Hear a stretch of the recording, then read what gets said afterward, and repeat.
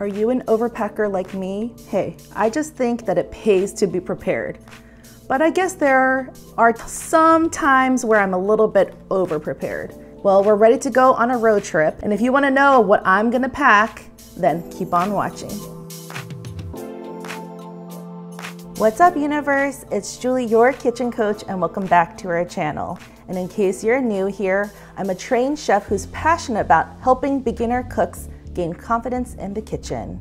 And that's kind of why I wanted to take you along with my thought process of what I'm doing and what I'm thinking about while I'm packing for our road trip. And this is actually going to be a more local and quicker trip over the weekend, plus a few days with a couple of our friends. The cool thing is that we already have this mindset of divide and conquer. So we already have like an email list going of like who's going to bring what. And I just kind of was like, I really feel like I should bring some cooking stuff because we will be staying in a hotel, but we're also going to be staying in a house. And I know that with kids running around, being tired and wanting to save money, we're going to want to cook. So I don't want to bring the whole world like I did last time. So if you watched this video, then you could see that I really went a little bit overboard with our road trip snacks and packed honestly 3 of these guys with me. That's a little excessive. And that was only for like Joe, me, and Lincoln. This time I'm having to think about 2 other families.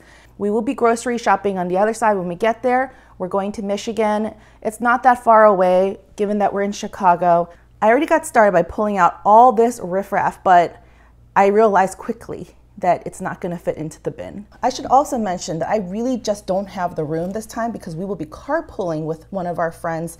So we're gonna be a lot of us in one minivan, and we are gonna have our individual luggage, kids, so I cannot bring more than this one bin. I'm actually worried this bin might not fit. Okay, so the first thing I grabbed this from the store is kosher salt. Yes, I have my own kosher salt, but I'm like, I don't wanna like worry about putting it in a ramekin. What if I need more? What if we're making pasta and I need to salt the water and put a lot in? Yes, I could have bought this on the other side as well, but it's one of those things that I didn't want to forget about as we're grocery shopping. When you grocery shop with friends, it's really easy to just want to pick up the fun stuff, like the snacks, the treats, the fruits. So all this kind of stuff, I don't want to have to think about. Along with that, if you saw my Dollar Tree haul, I just picked this little cute guy up. And this is a peppercorn with grinder. I think that's cool for $1. And I think that's so perfect. This is definitely more than enough pepper, and it's very compact. The cool thing is if you watched this last video, you saw that I did a Dollar Tree haul. The reason I did that was because of this trip. I was being influenced, and I picked up these guys, which don't mind if they're water stained because I literally just washed them right now. They're made of plastic, but they do have the spout top and a cap.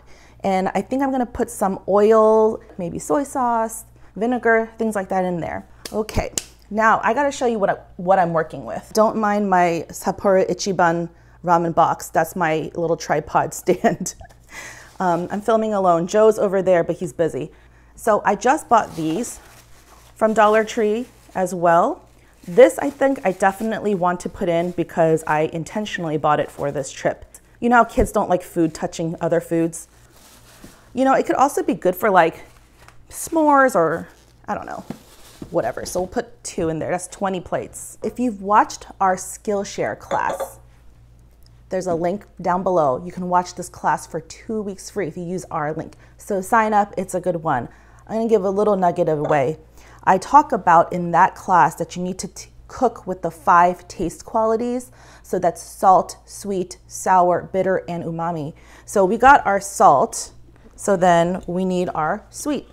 So I'm gonna pack some sugar. You never know when you're gonna need it. And if you don't wanna pack sugar, you can always pack honey or agave or whatever sweetener you like. And I'm just washing and drying this other jar that I got from the Dollar Tree, which is super cool. And it like screws on flat, and I think it's so cute. And I think this is a perfect little sugar jar. And if you guys know anything about me, I always use my blue painter's tape and marker and label everything. Even if I know what it is, I just wanted to make sure everyone knows what it is. There's no mistake. Okay, I might not pack something bitter this time, but I think I definitely want to pack the umami, which is soy sauce. So get one of these guys. And start a fire. Look at this gasoline jug of soy sauce. Part of me is thinking maybe should I use a funnel, but I'm also being super lazy about it. So, you know, I hope that these bottles work really well so that I can continue to use this system at home. Normally I would invest into good glass ones like I do with my olive oil dispenser. Okay, just in case I don't want to fill it all the way to the top because we're going to transport it. And later on, before we really pack this to go, I will wrap this in saran wrap. Please excuse my bad angles, crooked camera, whatever, because I'm just trying my best. It's also really hot right now. I'm trying to pretend I'm not sweating. So here, one bottle done. So I might not be packing bitter, but I will definitely pack sour, which I'm gonna be using this brown rice vinegar. It's a Korean brand, but you can use any kind of vinegar. I'm talking like you're going with me, like you're packing the same exact stuff for the same exact trip I'm going on. I feel like I'm gonna go cross-eyed doing this. This will be good in case we wanna make some like fresh salads, you know, and I just wanna make a quick salad dressing as long as I have olive oil, which is the next thing I will be doing. So far I've been okay without a funnel. A little bit messy, but oh my gosh, as soon as I said that, I started getting like messy Jessie. What's your favorite vinegar to use at home, just for like everyday use? Leave it down in the comments below. So once again, we're gonna wrap these with plastic wrap like all together later on. So far it's doing okay. I'm like a little bit too nervous and scared to tip it over to do the spill test to see if it really is okay. Should I? Should I do it for you, for science? Ooh. Yeah. Obviously it will come out of this spout, so I'm not gonna go all the way down there, but yeah, it's not coming out this way. So yeah. All right, Dollar Tree, all right. I think I'm gonna use one oil. I'm not gonna take canola or anything else. I'm just gonna take olive oil because you can still cook with it. You can use it as a finishing oil. You can make salad dressing. You can toss pasta, make breadcrumbs. I mean, like, what are we actually gonna make on this trip? Why am I acting like I'm gonna make a gourmet meal? We're probably gonna make Kraft mac and cheese. So the thing is, whenever I'm pouring olive oil, I notoriously always dribble it down the outside of the bottle, even with my current bottle at home. This one I should probably really use a funnel, but I still don't. I just never learn. If you were to pack one oil of your choice on a trip like this, which oil would you take? Let me know in the comments. Woo! Oh man, I still did it. I still got one drip going down the outside of the bottle. Bam. This one for sure, I'm gonna wrap it, maybe double wrap it on transport because I really don't want a greasy mess. This is what's going on so far. All right, you know what? You guys have to go because you're just too big. I mean, like this alone is enough to get you by with whatever you're cooking, but I'm gonna keep going. Oh my gosh, it's hot. This light is so bright. It's like in my face. It's also like 90 degrees out today. Excuse me, water break. This is also my second video I'm filming today, so I'm a little bit tired. So I did buy 4 of these guys, so I have one last one. I don't think I have any like really important sauce I need to put in there, and anything I do I'll probably just buy. But it might be harder to find sesame oil wherever we are, right? So I'm gonna use also my mini gasoline tank. And the reason I'm packing sesame oil is because it's a flavoring oil, like a finishing oil. And this will be good for if we do salad dressings, noodle dishes. You could even put it over rice. But it's nice to just put it in this bottle anyway. I always meant to put my sesame oil in one of these drizzly bottles to begin with. Always got too lazy to buy another one. So thanks to Dollar Tree, I'm gonna use these kind of like lower quality ones, but at the same time, maybe who knows, maybe this will last me for years and these bottles will work really well. And then you'll see them in all of our cooking videos. I have to tell you guys, I'm a little stressed because after this trip, immediately after, I have so much work to do. I have a lot even before the trip. I've been cramming like crazy, staying up late. Oh yeah, and this is a little foreshadow, but I'm gonna be teaching a kids cooking class when we get back. Isn't that kind of fun? So I know 2 of the kids out of the 4 kids I'll be teaching, it'll be here, and they agreed to let me film clips of them on YouTube, so that'll be kind of fun. So what happened last time when we went on our road trip is that we did stay at one of those kind of like extended stay type of places where they do have a kitchen or a kitchenette, but they really didn't have much. They didn't have the right tools. They didn't even have the good cutting board. So I felt like I was so thankful I brought all that shenanigan with me. I didn't bring my own like pots and pans, and I'm almost tempted to do that because they were just really terrible pans. But I'm thinking that maybe at the house they should have some actual decent pots and pans, hopefully. Mark my words if they don't. But I'm going to at least put some of my go-to kitchen tools. Last time it helped me to really bring this cutting board. This was actually a gift from my friend, but this is her friend's company. So I'll leave the information for you down below. It's pretty cool, I like it. It's kind of very eco-friendly. So I'll leave the name and information down below if you're interested, but it's kind of now my go-to portable board. Thanks Grace and Jessica for sending me this from your friend. I'm gonna pack my own knife. I know that sounds crazy, but we're not gonna be flying. We're just gonna be like driving, and it's gonna be tucked away carefully in this bin. So I'm gonna bring my own chef's knife because sometimes I get really frustrated when I go somewhere and I use a really dull knife. So by the way, I keep saying like, by the way, I'm referencing so many videos, but I do have a knife sharpening video coming up. I'm just gonna be using an electric knife sharpener, but I wanna show you like what I do and like how home cooks can easily sharpen their knives. Is that interesting? Let me know in the comments below. I think I'm gonna pack this bread knife with sheath. I can pack this right now. This is one of my favorite brands. I put this in my toolkit. I'll leave a link down below to our kit to just show you what kind of knives I really like. And if you sign up for our newsletter, then you can also download the free knife guide that we got for you. It's an awesome PDF that we spent a lot of time on, detailed with links and pictures and descriptions of why we like the knives. So sign up for our newsletter and you get that for free. I think that'll be good for like cutting cakes, pies, desserts, bread, like loaves of bread. I'm gonna pack my actual chef's knife on Saturday, which I don't know, we're leaving in 2 days. I don't know where it is right now, but I think because Joe washed it and put it away. So because I keep mentioning things like salad dressings, I'm gonna definitely pack a whisk. If you're interested in any of these tools that I'm pulling out and showing you, I do have another video of our essential kitchen tools. So we'll leave that down below so you can see like what brands and reasonings of why I like it. Essentials are definitely a can opener and a vegetable peeler.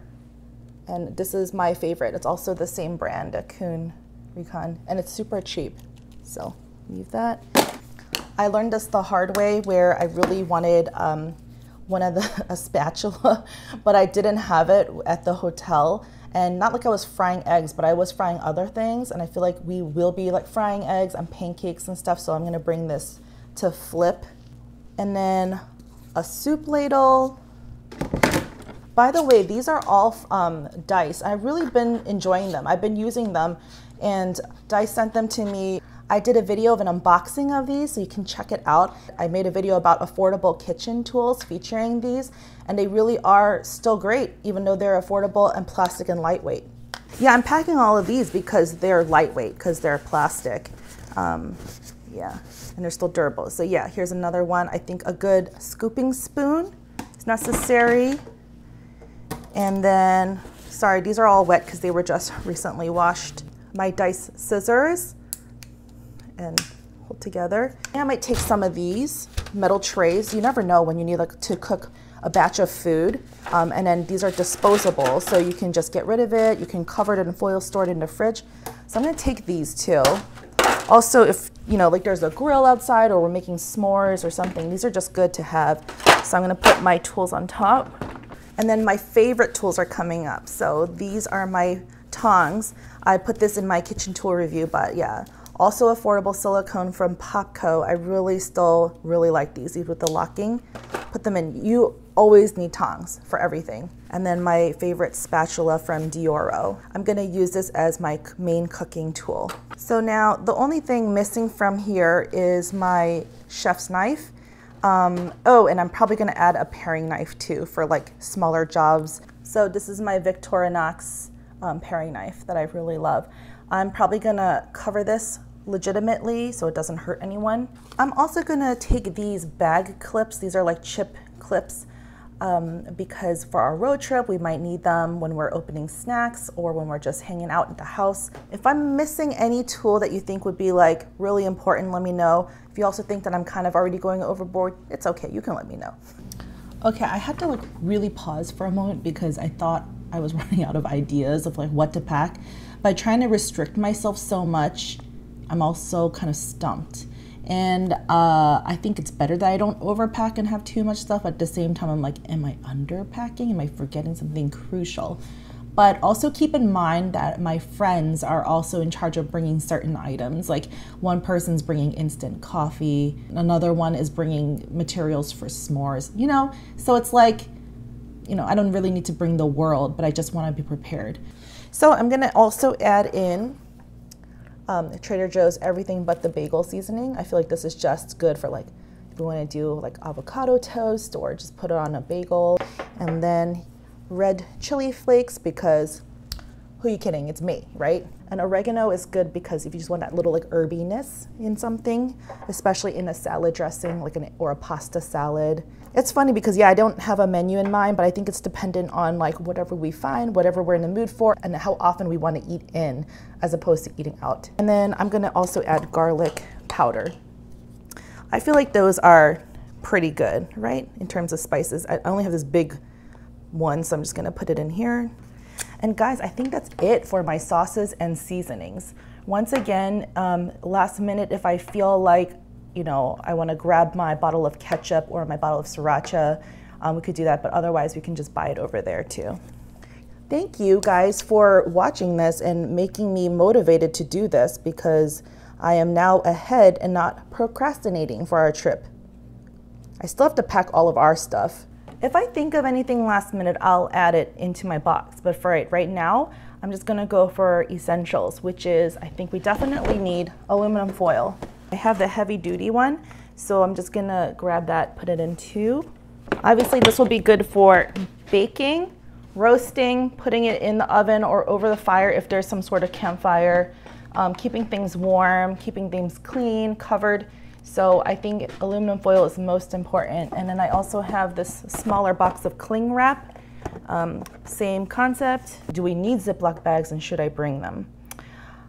I don't know. I think that maybe I should at least bring this gallon size, you know, this large size, and hopefully somebody else has this snack size. This way we can store leftovers or we can marinate things. Oh, one more thing. I tend to always bring this wherever I go. These are gloves for cooking. I tend to bring this whenever I want to just do some easy mixing. Also, in terms of like dishwashing stuff, somebody else is bringing that, so I don't have to worry about that this time. So that's good. And then I got these styrofoam plates, which now can fit on top, but oh, I don't know, maybe they still can't. They're just still so big. Let me know in the comments if you think that I did a good job this time of not overpacking. I feel like I can't help myself. Like if I'm gonna go ahead and pack these kinds of plates, I might as well pack utensils, right? Like I don't think anyone else said that they were going to bring them. So we got some spoons, forks, and knives. I feel like this will be good just for like being in the hotel or on the road too. Not done because I still gotta wrap things. I gotta add a couple more things. And yeah, just because I'm me, I'll probably end up throwing in like some dried seaweed or some peanut butter or other like prepared foods. But we'll see, I don't know. Oh, you know it'd be good if I put in shin ramen too. Oh, I didn't even think about that, but I should put some of that in there too. What do you think, right? I have this big box of Sapporo Ichiban that this camera's sitting on right now. The kids would definitely enjoy eating that. I think I'll bring some of that too. I'm glad I got this started. I'll definitely try to rearrange things, make it fit better and stuff. But I hope you enjoyed watching this, and if you did, remember to push like, leave a comment below, subscribe to our channel so that you don't miss me, because otherwise you might not see another video from me again. And also push that bell for notifications, and remember to adjust your settings to all if you enjoyed content like this. Thanks so much for watching, and I'll see you next time. Bye. That's a lot of food. It is a lot of food. Oh, that is a good one. Wow. Oh, we smoked this. We spoke too soon. It's okay.